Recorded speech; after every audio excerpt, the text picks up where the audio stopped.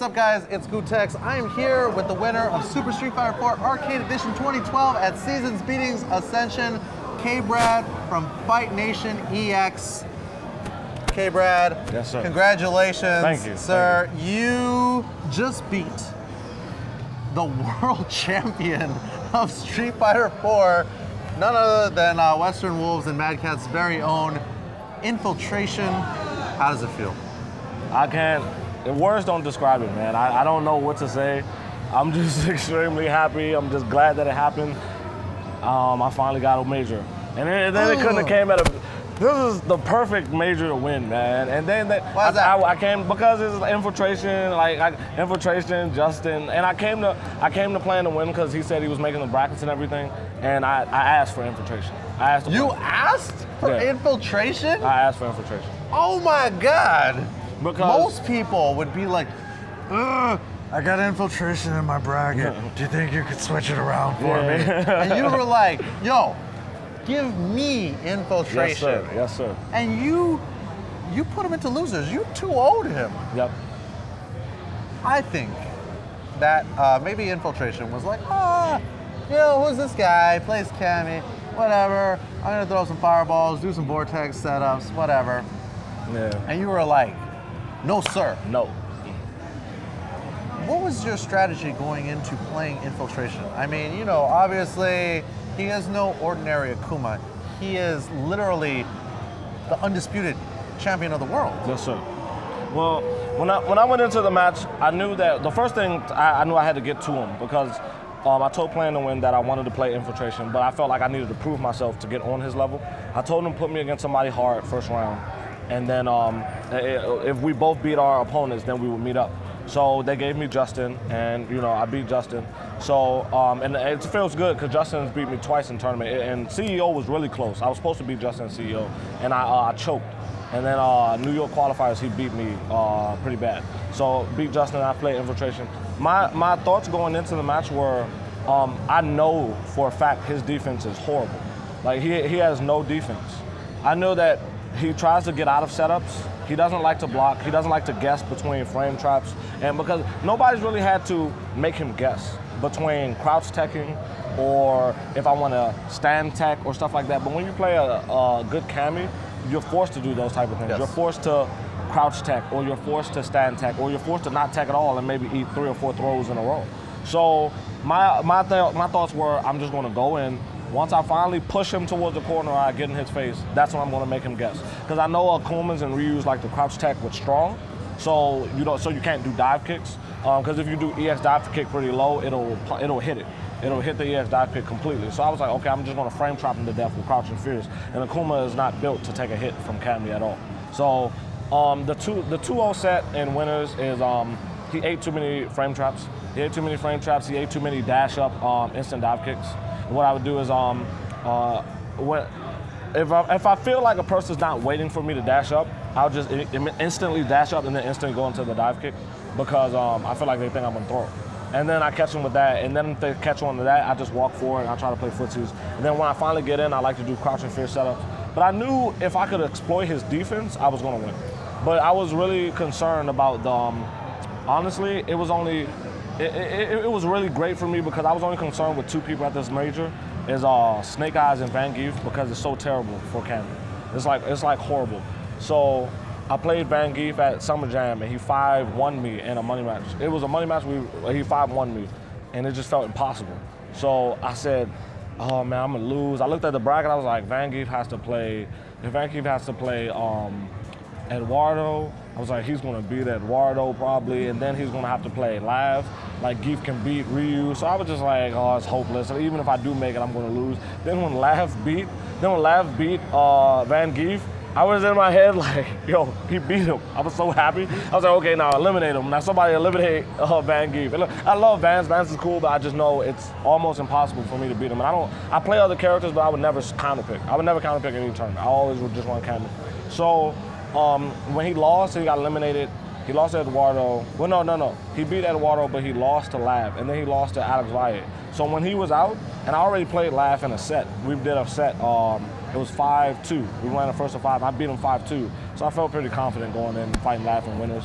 So once I made it to grand finals, luckily I had Flash Metroid on the left and Dominion on the right coaching me, because I'm not built for, you know, pressure like this, man. Like, I was freaking out. There was one time he dove kick in, and I just did a roundhouse, and it was a DP. Yes, it was supposed to kill him. Mm-hmm. That was going to end the round. And I was freaking out terribly because he was supposed to be dead.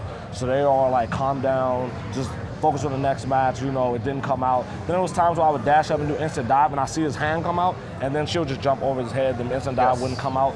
So I was really freaking out because of a lot of stuff wasn't coming out, and I know that he doesn't let stuff go unpunished. So I was really freaking out about that. So, and then when he reset it, and then he beat me really bad one round, I think he perfected me. And then, you know, I hear the crowd, they're rooting against me, like some people that bet against me. And, you know, I'm very thankful for Flash Metroid and Dominion. I don't think I would have won if it wasn't for those two. Yeah, it seems like a growing trend. Yeah. You know, having good coaches in your corner is really something that can add to your game, especially at the very high level, high pressure situations such as, you know, fighting the world champion. Yeah.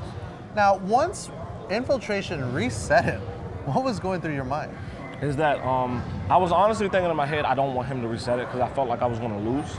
But after, I think I took the first 2 games, and then I was feeling confident. But at the character select screen, they told me to take as much time as I need. They told me to just sit there, take all the time I need, just sit there, think about it, just know that he is running from you. So Flash comes up, Justin came up, he said, listen, he will not block on wake up at all. So just Ultra. Like, they just kept telling me. Flash first told me to pick Ultra 2 to eliminate all Vortex. And I said, Flash, I don't use Ultra 2 at all. He said it's not about using it, it's about the scare.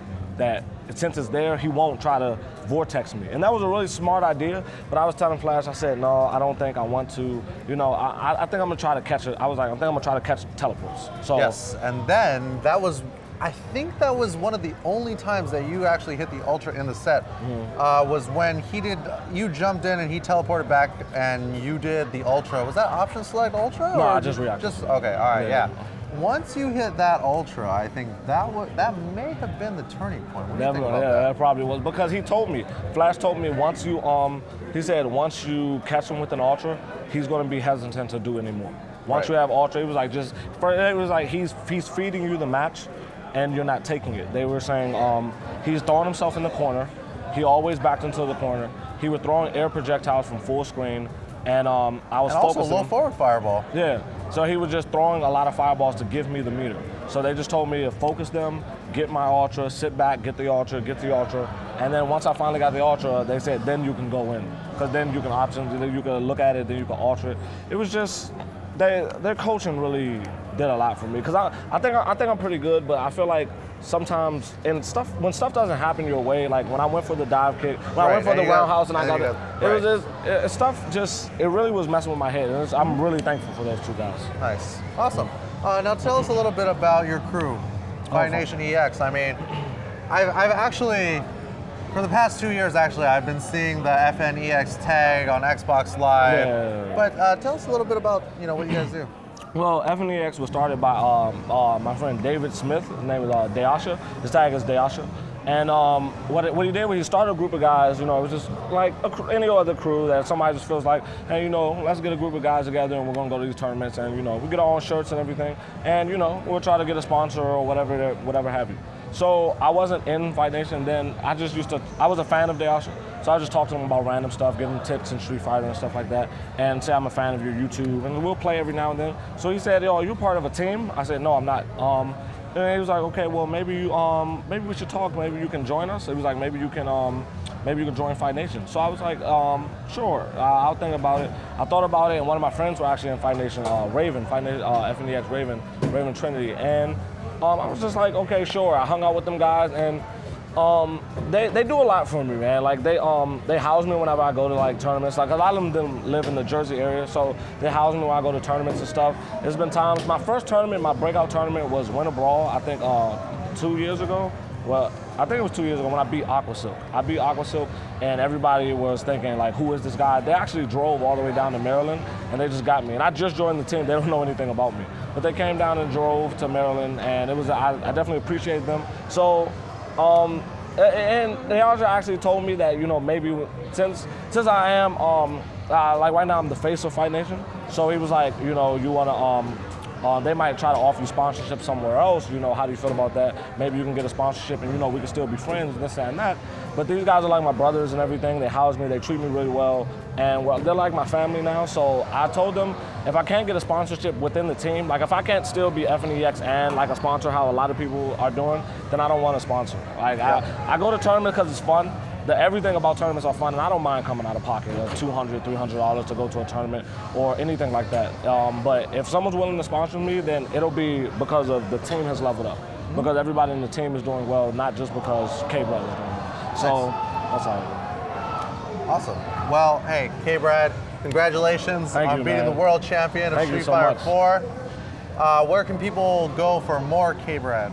On Facebook, I'm just at my name is Kenneth Bradley, so you go. I think it's under Kenneth Johnny Storm Bradley, because Johnny Storm is like my favorite character ever. So it's under Kenneth Johnny Storm Bradley or Facebook.com/KBrad Monster. KBrad Monster. Awesome. All right. Well, check out KBrad on Facebook.